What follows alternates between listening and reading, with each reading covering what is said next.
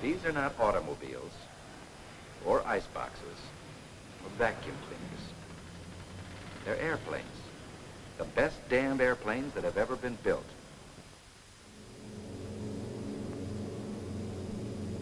Here are the men who make up a crew of an American bomber.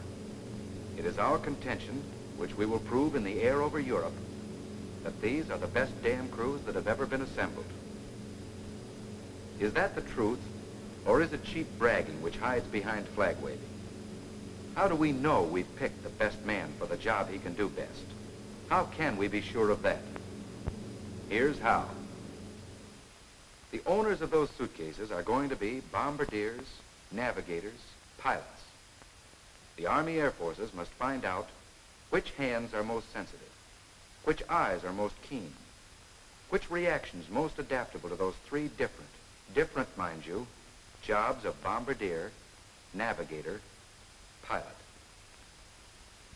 Here's a preview, men, of how you're going to be pumped and prodded and gone over with a fine-tooth comb. If there's any single little nerve you've got hidden away in the middle of your spine that makes you jump this way instead of that, Uncle Sam will find out which way it jumps and use it in the way that he says will end the war quicker, which is why we're all here. That doesn't mean your preference for jobs isn't considered. We want to know your preference. But we must be sure it matches the talents and natural skills you were born with. Now for your physicals.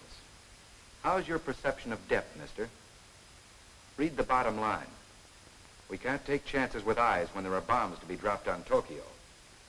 Only for the navigator may they be less than 20/20. And even here, vision must be correctable to 20/20 by glasses. Ear, nose, and throat. Nothing is overlooked.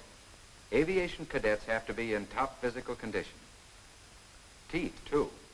The job before you, mister, has no time for useless days spent in the hospital or dental chair. This is to see how you function. Stand erect, feet together. Close your eyes and extend your right arm. Now, bring your index finger around to the tip of your nose. Your nose, mister, not your ear. That's better. The Army believes in fighting illness before you get it. Vaccinations, immunizations, every precaution is taken to make the American soldier the healthiest in the world. What's the matter, mister? These fellows are experts. On your way, scram. This is a low-pressure chamber. In it, atmospheric conditions identical with those you will encounter at high altitudes are produced. A twist of the wheel and we're flying at 5,000 feet, so says the gauge. Then down to sea level for an ear check. Ear's okay. Now let's go up where the air is blue. Hold on to your seats and yell for the oxygen mask if you get dizzy. Up to 11,500. Higher and higher.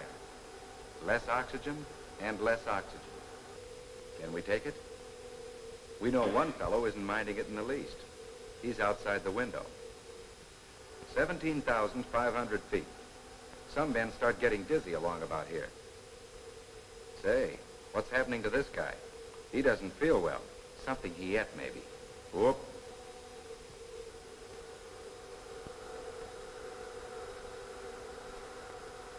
He goes into the auxiliary lock. A few whiffs of oxygen and he's good as new. 24,000 feet up and still climbing. Oxygen is a must now. This man has volunteered to be a guinea pig and see if he can take it. Write your name, mister. Now that's a nice, clear hand. Nice and steady. How would you like to tangle with a Jap Zero in this condition? Get that silly grin? He thinks he's doing great. How much is 6 and 7? 6, 7, he knows.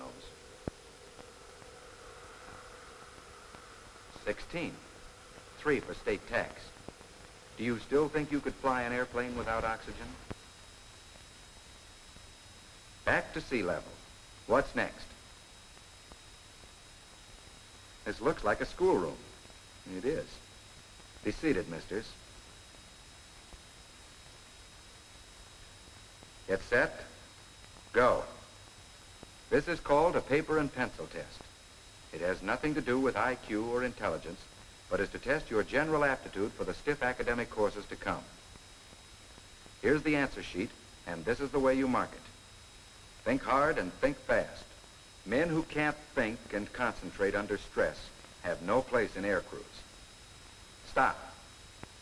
That's that, misters. Your first test is over. Pass along your papers. The marks and scores you make are going to tell the classification board whether you're bombardier, navigator, or pilot. Who marks the papers? Honest John here works automatically. Flip, so many right. Flip, so many wrong. And another flip gives you the score. What you're entitled to, you get. A reaction time test.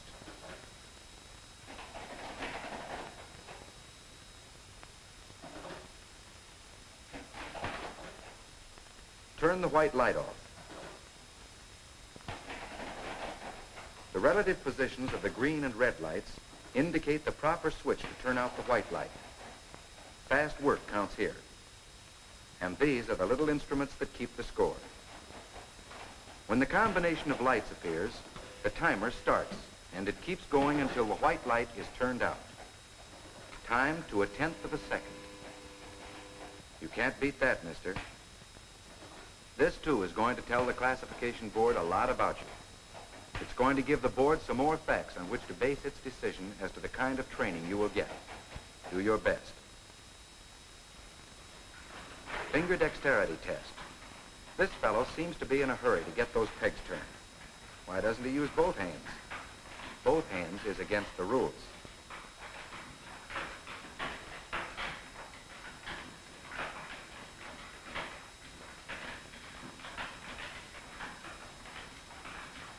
Well, this should show how fast a man's fingers work. Stop. 23 pegs, 23 score.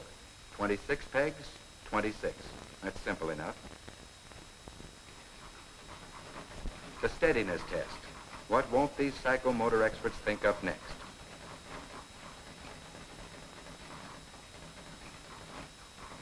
Think you're pretty steady, do you? Well, that's what this test is designed to find out. Is your arm extended straight from the shoulder, mister, with elbow locked? Are your feet flat on the floor? Can you keep your head in an emergency? Sure, your hand shakes.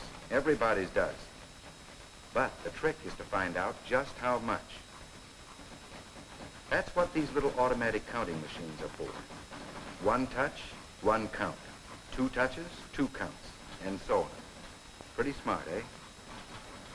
Look at this. How's that for a case of jitters? Steady, mister, steady. Keep everything under control. That's better. Now you're on the beam.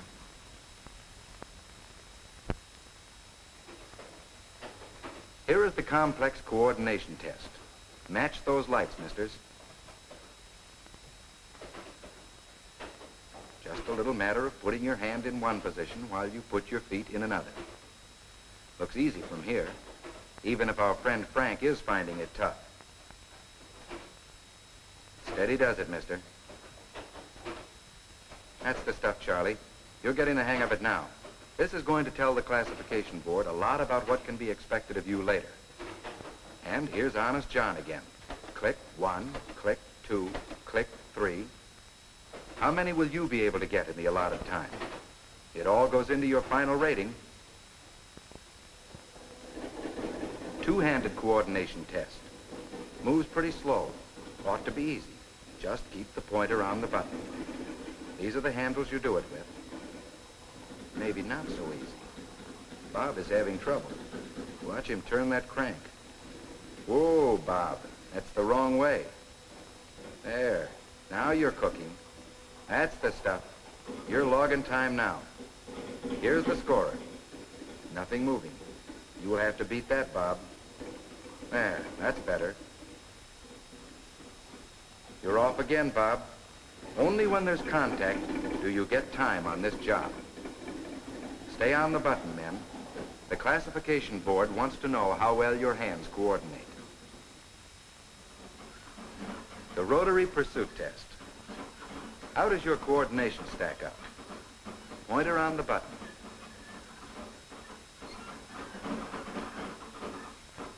Here, too, we find our brainless but accurate little friend on the job. Contact means time to your credit. But when you're off, the little machine has no more heart than a brain. And it all adds up to another fact for the classification board.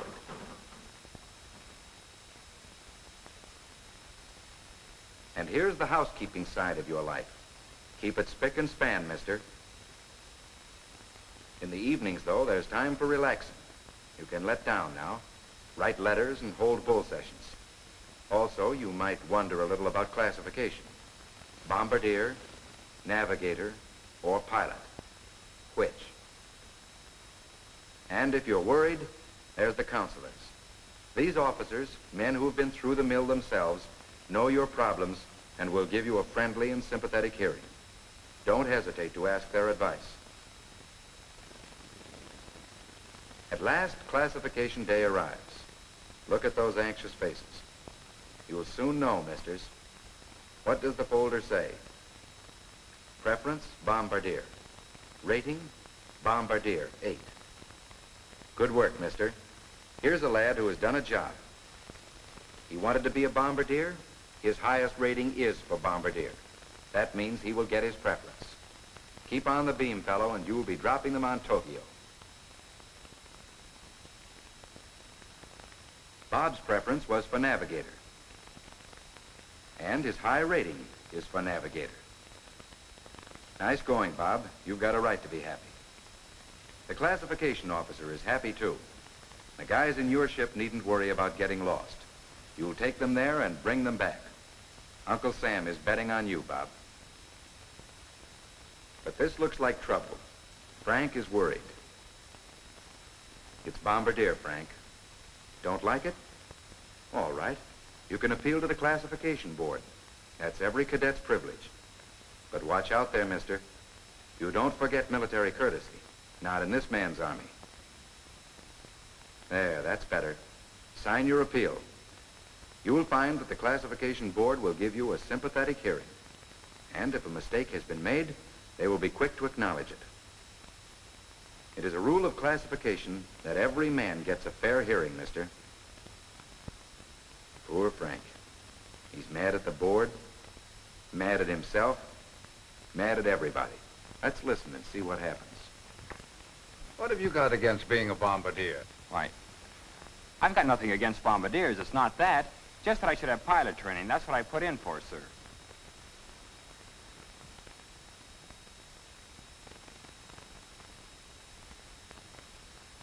Why for pilot? Well, sir, my dad was a pilot in the last war. He shot down 4 Germans and received a medal. That's enough reason. I suppose he told you about the fighting he went through. Yes, sir, our ships weren't much and his gun kept jamming, but he downed 4 Germans. With ships like we've got now, I ought to do a little better. Did your dad also tell you about the bombardiers in the last war? Bombardiers? Why, there weren't any bombardiers. Everyone knows that, sir. But did you ever stop to think what just one good first-rate bombardier could have done in the last war? Well, the Kaiser would probably have traded his whole air force for one flying fortress. It isn't the last war we're fighting, mister. It's this one. There's a difference. And if we don't recognize that difference, we won't win. In 1918, it was pilots. But in 1943, it's going to be air crews. It may mean dividing the glory, but it will also mean many, many times the efficiency and the effect. All the members of an air crew are equally important. None of them must fail. Let's look at the other side of it, mister. Your aptitude rating for pilot is 3. You see that graph? This graph is based on the actual training results of thousands of cadets who have preceded you. It shows that out of each 2 men given pilot training with 3 rating, 1 has failed. You see what that means? Just a 50-50 chance at the best. And I regret to say that experience shows that mediocre pilots do not stay alive. Well, I'm not afraid. I'll take my chances, sir. We know you would. But a pilot eliminated or killed in training is one for the Japs. Now look at the other side of the picture. Your rating for bombardier is 7. The graph shows that only 2 out of every 100 bombardiers with 7 rating are eliminated. Your chance as bombardier, therefore, is not 50-50, but 50-1. A live bombardier over Tokyo is 1 for our side. Which would you rather be? Those are the statistics, mister. And they're the rule, not the exception. Our country is at war. The important thing is not your preference or my preference, but to win. For unless we win, there is no future. Dad will be disappointed. Your dad did a great job back in 1918 when he knocked down 4 Germans. He did his best. Don't you want to do your best, too? Yes. Your bombardier rating is up near the top. We have every reason to expect that you will become an expert bombardier, one of the finest. Why, the pilot hasn't your bombardier aptitude. He couldn't do your job as well as you. Really? By your reflexes, your mentality, your score in these classification tests, we find that you were actually born to be a bombardier. You mean, sir, I might really get a chance to drop some bombs on Tokyo or Berlin? That's what the Air Forces mean, mister. And they mean it. I'll put everything into it. Don't worry about that, sir. Can I sign the acceptance now, sir?